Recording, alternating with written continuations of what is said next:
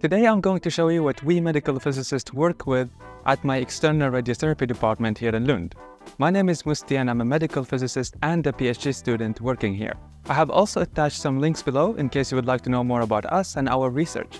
So to give you an overview of what we medical physicists do, I created this map with different sections and responsibilities that we are involved in, and I'm here to guide you through them all. So let's start. So we are more than 30 medical physicists here in Lund, focusing on different machines, patient groups, and also research topics. Some of us are also involved in administrative work and tasks, but today we will not focus on that.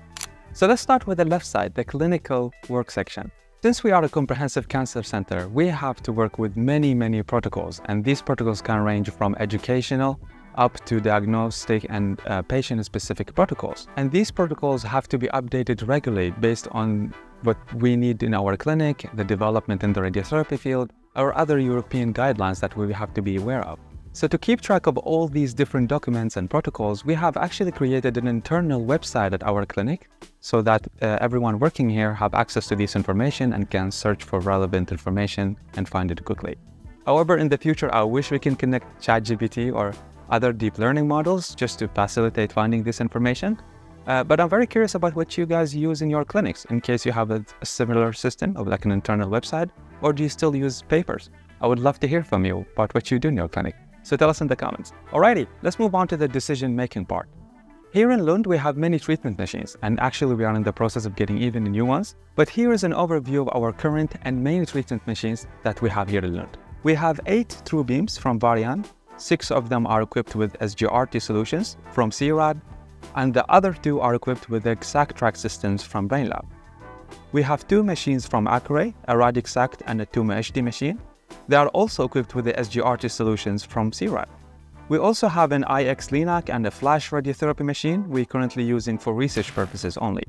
Beside the Linacs, we also have 2 brachytherapy rooms, one 3 Tesla MRI machine from GE, and 2 CT scanners from Siemens.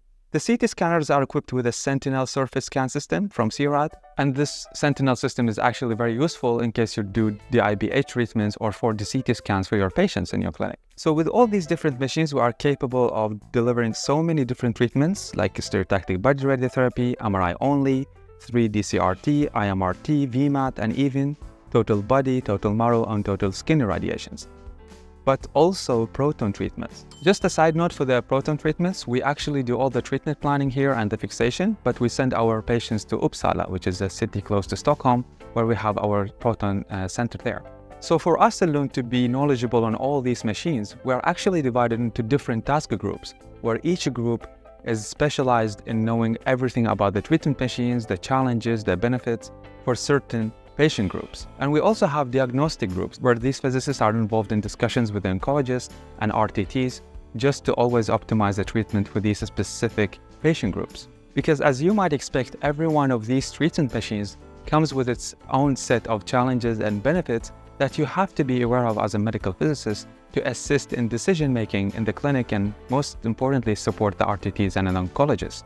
And since we're talking about assisting in the clinic, this brings us to the assisting in treatment planning, which is one of the primary tasks for us medical physicists here in Lund. We actively participate in reviewing and assisting in optimizing the treatment plans that are made by our dosimetrists. In Sweden, we call them treatment planners. We also assist our oncologists in supporting which treatment plan that's most suitable for this specific patient based on the specific anatomy and the cancer case. Now, beside the treatment planning, we also have the radiation protection responsibility. We are considered to be the main experts when it comes to radiation protection in the hospital. So all the plant quality control, machine control, and patient dosimetry has to be either performed by a medical physicist or at least be approved by us. Now, just a quick note before we move on, I have to admit that what you see here in the clinical work section, this is just like a quick overview of what we are actually involved in the clinic. Because thanks to our broad set of skills, we can actually be involved in so many aspects in the clinical work. But yeah, there is not enough time to cover it here. But you're more than welcome to ask. All right, let's move on to my favorite part, the research section. So as some of you might know that Lund is well known for its research on radiotherapy because we are a university hospital. So we have a long experience in radiotherapy. We have published so many articles, and you can also visit them in the links below, by the way. And so when it comes to the research, we also offer PhD positions. So that the one I have right now is 50% PhD position in the clinic and 50% just working in the clinic as a medical physicist. We also have to maintain collaborations between different research centers and companies to facilitate producing more research and actually develop the field of radiotherapy. Now, honestly, personally, I feel like these collaborations are one of the most crucial parts in radiotherapy because they can help us develop the field and, most importantly, share the knowledge with other centers and countries that maybe don't have access to the same technology or knowledge as us. So I would love to hear what you guys think about the collaborations too when it comes to your research centers and hospitals. Anyway, so some of our research right now focuses mainly on AI, online adaptive radiotherapy, flash radiotherapy, and other topics in the clinic that can help us improve our workflow and utilize our clinical resources in a better way than we did before. Some other projects also focus on improving the decision-making and make it easier for our oncologists to segment images and maybe kind of predict the outcomes for certain patients based on the toxicity or maybe other kind of data that we have in our clinic. So when it comes to myself, I'm actually very passionate right now in using AI in the decision-making part of this research, because I feel like this is the future. We will be using AI tools to support our decision-making. And right now I'm focusing on using image analysis and image data instead of tabular data. So I work a lot with CT scans, CBCT scans, and other type of images to be able to tell something about the patient anatomy in the future.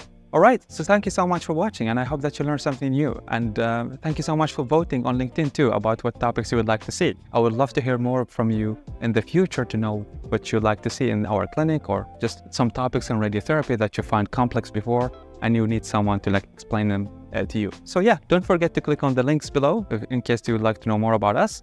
And thanks for watching.